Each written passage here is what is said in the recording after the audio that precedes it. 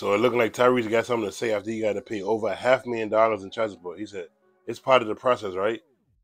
Is anyone really surprised the outcome? I think of all things today, all things has moved my heart. I just want to say to all the fathers who showed up and was turned away for prayers today on the steps of the family law court building in Fulton County. I wish I would have seen you. I'm so sorry if you spent money on gas and just simply wanted to show up and pray with me today. On behalf of all fathers and the endless level of injustices that continue to take place, we will appeal. I don't want anyone to like me. I don't want anyone to care for me. I'm not a celebrity.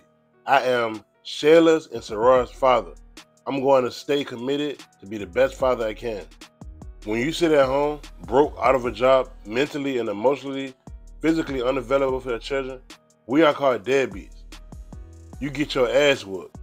Then you work hard, lose a lot of sleep at night, as a serial entrepreneur traveling, hustling, trying to do whatever it takes to provide for your children so that their life is much better than yours.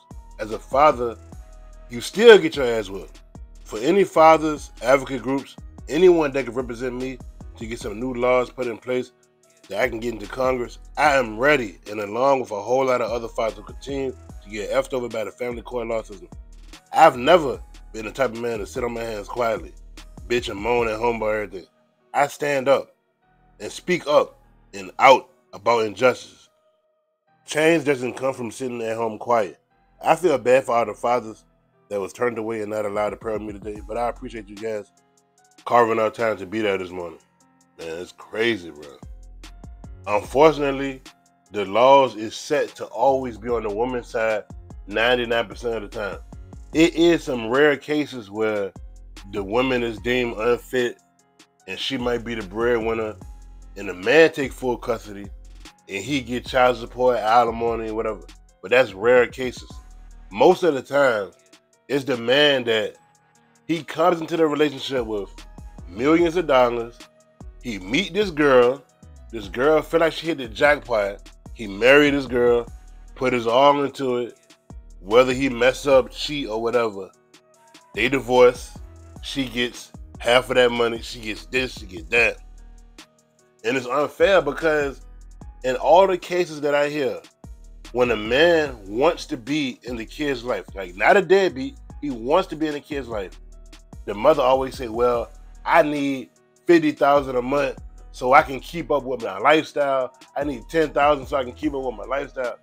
Our children still need to be living the same life that we did when I was with the rich man.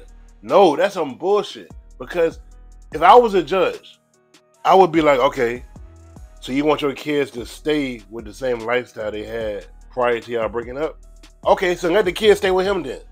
I'm pretty sure if he got money to have a nice house, he got money to hire some goddamn nannies.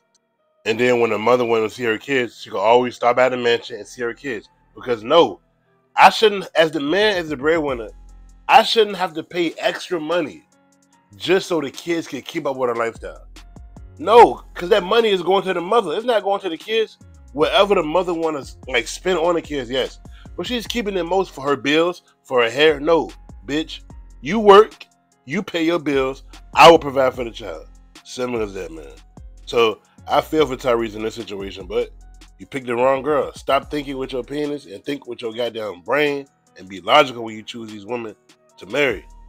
So unfortunately, until these laws change, and I don't think it's going to change no time soon, rich men, protect your assets. Don't just marry a woman quick. Do some research on these hoes or something. What y'all think about this? Your boy B. Make sure you like and subscribe.